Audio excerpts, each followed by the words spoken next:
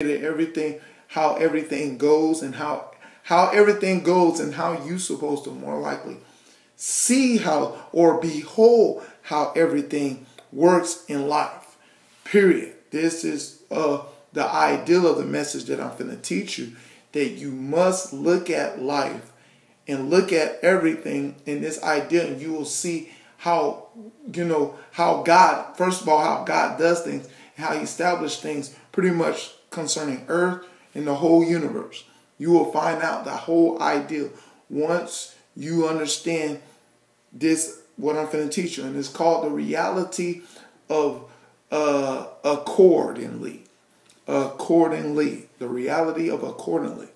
That God does things and life works accordingly. Now, the thing is, the problem is people don't really, well, here's the thing. Like instructions. The instructions, directions.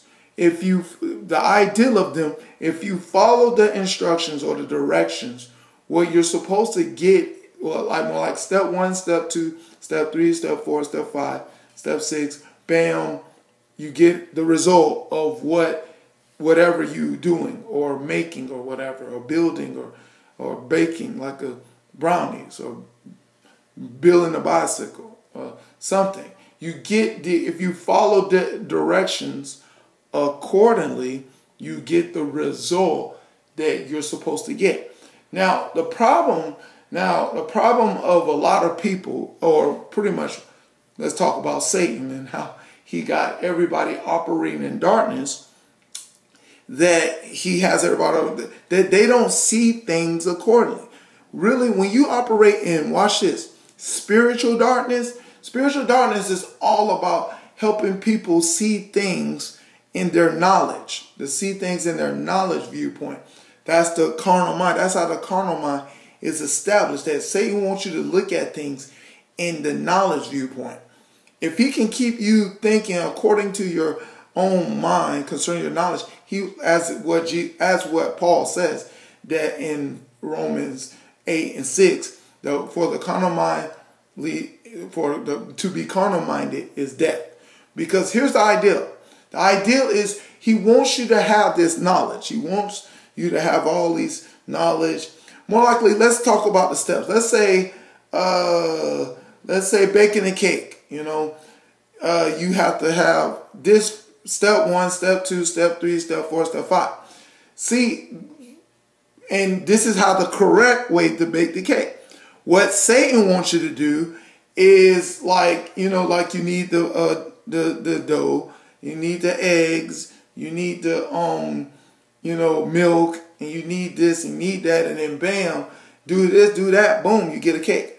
Satan wants you to do, he wants to say, well, you don't have to have eggs. You can just put, milk and, the dough in there. Or you can replace. Yeah, definitely. Doing a replacement, because Satan's trying to get you, number one, to reuse the things of this earth, people and things of this earth, to replace what God, that blew breath inside of us and we became a living soul. He's trying to replace what's supposed to be there with something else. He's trying to replace, Satan desires you to replace love with lust. He desires you to replace joy with sorrow. He, desire you to replace this false peace, violence, anger, chaos, with peace. And he do it slightly to get you to compromise the order and the steps of what needs to be done. Like as I show you with the cake, he said, well, you can have the eggs. You can have only 1 egg. It says 2 eggs. Well, just 1 egg, you don't need 2 eggs, or you can have, milk. You just need a little milk. Instead of saying have no milk, he said just have a little milk. You know what I'm saying? Not the proper amount. You know what I'm saying? And when you're supposed to put the dough in first, say, just put the eggs in first. You know what I'm saying? Don't go by the instructions You know what I'm saying? Concerning it's saying, just do this first and see what result you get out of it. And of course, his ideal, of course, is going to be based upon the flesh. And the flesh is what we will firstly react to and we'll respond to, then what we will do in the spirit. Because unfortunately, we're born in sin and shaped with iniquity. And, we have, we're in a condition that we will respond to our flesh then quicker than our spirit. So he will create a system to get us, and we will look at the word of God accordingly of how we will see it based upon the flesh. And we will do things out of order and disorder and think that it's supposed to produce the results that we have been looking for. Is how he knows how to get you to, you do it based upon your carnal mind. Because in your carnal mind, it makes somewhat sense. That's what is somewhat sense. It doesn't make all the way sense, but it just makes somewhat sense. And it's like, all right, it gratifies the flesh. Okay, let's do it. It's how the response, how we respond concerning how we do things in life. And we think that, okay, it's working, but bad results are happening, unfortunately. And not just bad results to you, but bad results of people around you is the problem. And like I said, the carnal mind, to be carnal minded leads to death. It's to make things based upon your instructions, based upon your orders and stuff like that. And the problem is not seeing things accordingly will cause that to happen. I'm kind of shaking, so I'm trying. Okay, there you go. To see things not accordingly is how things can mess up. But as much as we want to believe that this can work out like that, if we just tweak it, or guys, what Satan wants you to do is he's a perverter. Perverter means to twist. As much as he wants to twist it, that it seems like it's the answer. It seems like it's working. It seems like because we don't see things and we don't follow things accordingly to the instructions that's given to. Like, I'll show you about the church. It's just simple. The problem was going to church. It's not in unity. It's not in one accord to where it was established. It's a system that was established on one accord in the day of Pentecost in Acts 2, first chapter. You know what I'm saying? I will show a church, Acts 2, first chapter, how much the church was established in one accord, how we're supposed to be operating in unity as one body and this. But when this idea of having many churches with many denominations, with many things, and it's about you and about what people like you to see you do this preaching, do this singing, do this, whatever you do in the ministry, they will prefer to think that this is the right way to go than this, because it has something to do with them and them being magnified in the flesh. But the truth is that the church was established on one accord, and it can sit there right in that Bible, a one accord. And in the kingdom of God, as it says, that Jesus says in Matthew 23, that it talks about how they shut up the kingdom of God. You know what I'm saying? The scribes and Pharisees, because they was not operating accordingly to the instructions of the word of God, of the Torah. The scribes and Pharisees went operate according to the structures of the Torah. They were taking the Torah, taking scriptures, religion, and making it to make it, the way they want to make it based upon them, the people seeing them. That system is still going on right now. You take a couple of scriptures and say, hey, I got this ideal of Jesus Christ. Come follow it. You know what I'm saying? Everybody, I like that ideal of Jesus Christ. And I'll follow that. But it's not the scripture of the whole Bible. It's not based upon the whole Bible concept of Jesus Christ and God and everything else. It's just, some couple scriptures, and you got all these denominations. And the thing is, the reason why people are believing the ideal of that working is because it associates with something that's based upon their flesh. And, and this ideal of being unified, that people follow in people pretty much.